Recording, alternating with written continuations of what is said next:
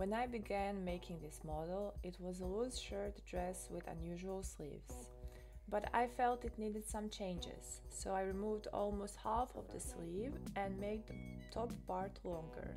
The sleeves had pressure applied before, but I set it to 0 for a softer look. The sleeves were now quite loose, so the shirt needed to fit better.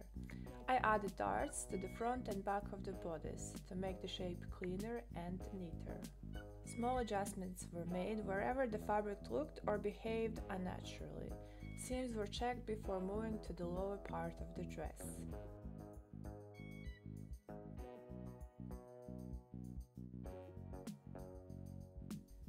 As with most of my MetaHuman clothing, this 3D model is designed to be fully parametric and recolorable. Thank you for watching.